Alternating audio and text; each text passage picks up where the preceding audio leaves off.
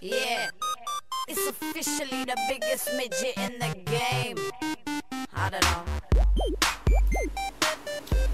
Hello dear viewers, today I'm going to show you how to use Unity remote in your cell phone so that you can test your application before deploying or building the application from your Unity 3D engine. So let's get started.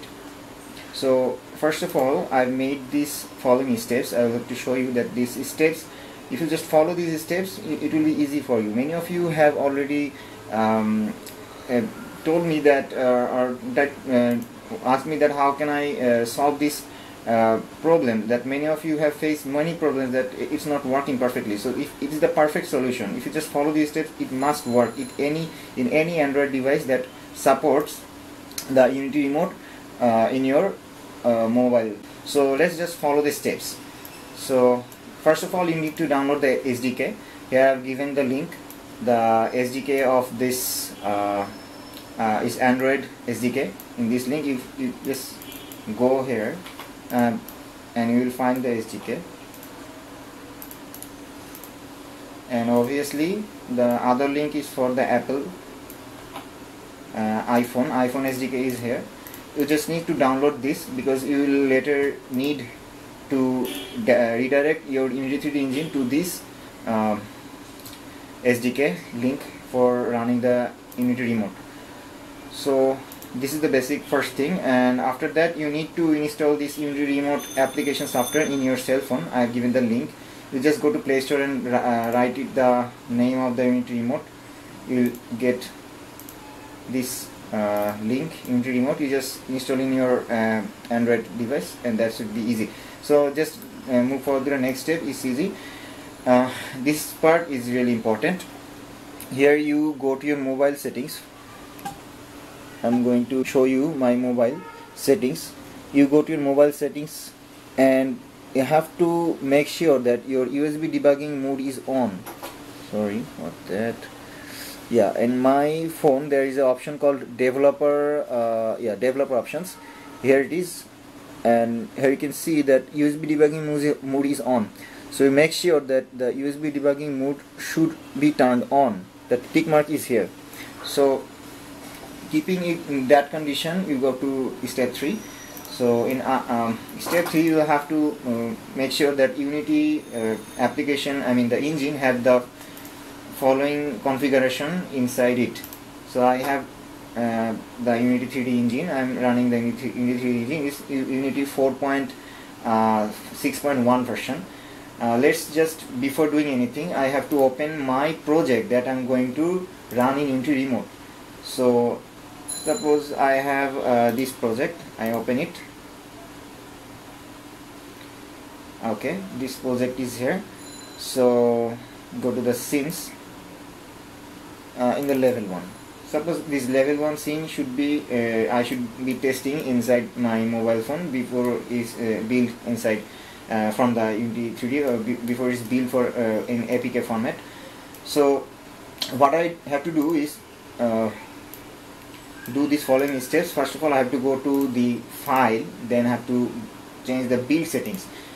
You can see the in my game I already made this called for Android engine. I built this for Android engine. In case of you may have seen that your game was built the build setting is set for web player or maybe like iOS or something else. You have to choose the exact one. If you are using testing the game in iPhone or Unity remote, with Unity remote you have to choose iOS. In case of Android you have to choose Android. So I'm choosing Android, and obviously you have to click this button, switch the platform. If you do not click that, you will not work. So must sure that you must click this button. Okay, in this kind of after clicking this button, I make sure you switch the platform to Android. We go to next step. That's going to be the edit. In this edit option, you have to make sure the preferences. How should be the preference? In the preference option, the external tool option, you can see the Android SDK location. You have to locate your Android SDK where it's in your file. I told you that you can download it from this link, and after downloading this, you have to locate it from this Unity 3D project settings. you go there. In my case, I have located this in my software SDK and Android SDK window. So you may be downloading this zip file, and inside this zip file you file this folder. In this folder there are following folders also, subfolders. So in this condition you have to select the select folder. So that's it. After that, what you have to do is go to the project settings and the editor. In this editor you have to choose any Android device. In case of if you use the iPhone, then you will have to use the iOS device, but I am testing it in my Android device, so I am choosing the Android device. So let's keep it like that, and the step 3 is almost over. Okay, after that we have to close the Unity 3D, and you have to save the settings like that. So I am closing the Unity 3D in this condition. Okay, it's closed down. So go to the step 4, connect your mobile phone through your USB cable. So I'm connecting my cell phone through USB cable. Okay, please forget my pattern code. Anyway, it's secret. Okay, here when I'm connecting the USB device, USB port of the mobile phone, there is an option connect to mobile device. I'm selecting the connect the mobile device. Okay, here you can see that you should choose the media device, MTP. You should not choose the USB storage. You need to make sure that you choose the media device, otherwise it may cause some problem. I faced, so that's why I'm telling you that. So if you connect the device like in media device, then you can see that in your my computer you will find that the mobile phone is connected as a media device. That means your mobile is connected, and in this way it helps you to download the driver for your mobile phone for your Windows. So obviously you need to make sure that your drivers for your mobile phone is installed in your operating system. Otherwise your Unity remote will not work properly. So let's keep it like that. After that we'll have to run the Unity remote in your mobile phone. So let's run the Unity remote in our mobile phone. Where is it? Yeah, it is.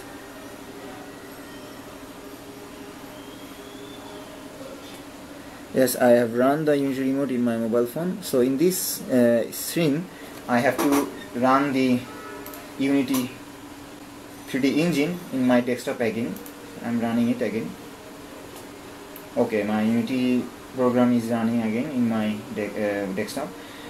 So what I have to do is just click the play button and I'll start testing the game. So sorry for the sound anyway. So as you can see my sorry, I have to remove the sound. Anyway, as you can see the game is right now running in my desktop. I can also play the game in my cell phone. Yes, I'm jumping. Yes, jumping. I have to move left. Oh, I'm dying. Okay, I'm dead. Okay, sorry, it was a lame game I made for my test anyway.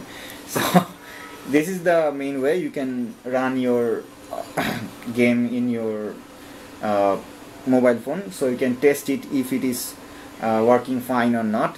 So in my case, if I please this button, yes, my game restarted again. And also in my Windows you can see the Unity 3D is moving the game in same way. So there are some few problems or issues you may find. The buffering is not good. I mean, sometimes you face that the buffering is slow in the real-time game in the mobile phone. So it's not actually an issue because you are testing the game. So it's actually perfect. I think it's perfect. So thank you for watching this tutorial. I know I'm very bad in English and really there are many problems. If you have any kind of question, you can ask, and obviously subscribe us if you feel that worthy, and like us if you think that it's worthy. So take care, have a great time. Thank you.